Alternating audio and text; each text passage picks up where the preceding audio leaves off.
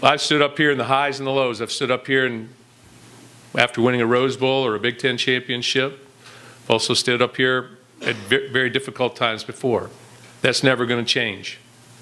That's something that's just going to have to, that's the hat I wear.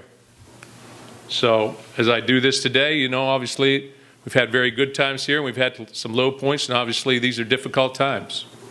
But I also think that this is an opportunity to recenter ourselves as a program, as people, and take direction from whether it's myself or anybody else in that capacity and move forward.